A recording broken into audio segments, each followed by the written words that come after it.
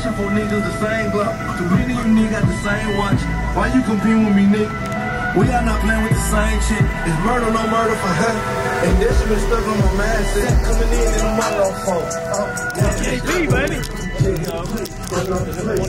3 ZVX15s on a SK4500. Tell him you got the JP23? JP23x4. It's running 234. Yep. It's running 10 speakers and 4 tweeters. Tell him about the cap, the JP. It's got a super cap bank right behind my seat. Now I ain't got a deal, but I got a race.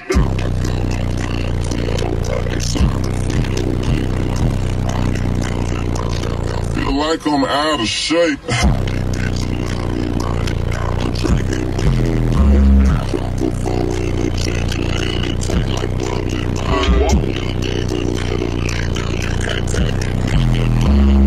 Pulled up in a Porsche, pulled off in a race. Pulled up in a Porsche, pulled off in a race. Pulled up in a Porsche, pulled off in a race. I saw my old bitch yesterday, you should have seen her face.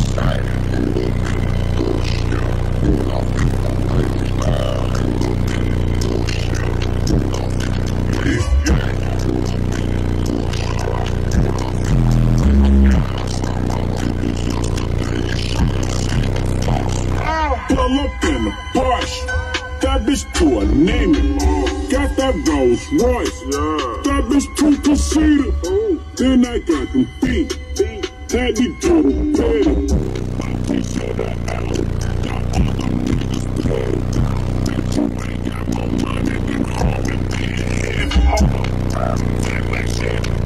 Flat Black Mac 11. Awesome. It stays around 14 or something. Yep. That's awesome.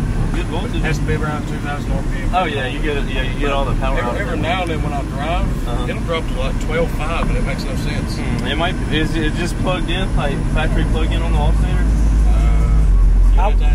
I wired that straight back to the battery, and what I was going to ask you was, I think it's a volt off.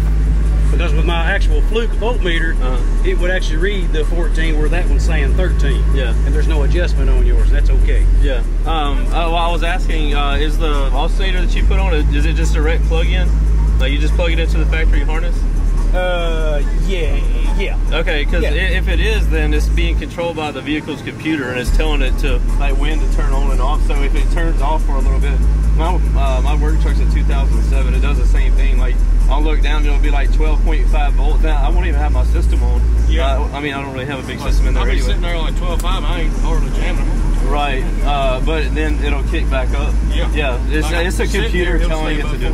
Right, yeah, it's a computer telling it to do that. So there's no way around it. Yeah, other than doing external regulation, and usually it creates a check engine light or a battery light on your dash. So something you have to live with. But it sounds awesome, man. Yeah. We need to get you a JP63 in here or 83. Yeah, I want an 83. He wants an 83. If I get another amp, it'll be a JP83. Be that, make that the next step. I seen the dynos it'd be on that. whopping. Yeah. You have to get you another stripper pole in here. I appreciate you, man. Yeah, my pleasure, man. But I got a race.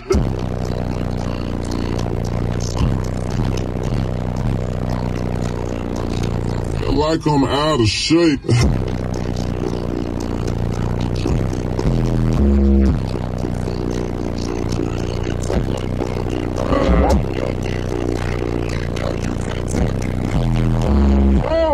The only thing wrong with it is this head unit. It blew one of the RCAs. Yeah. When you pull it out with the trucks on, it'll fry.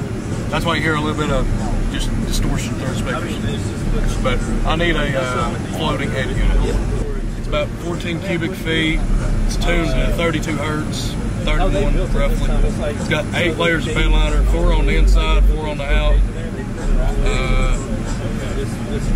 That's about it. Got the JP23 in there. JP23, but you could probably see it if you stuck your camera in the back. Yeah. You could take more though. Like, yeah, they would easily. They're taking that amp like this now. Yeah, for sure.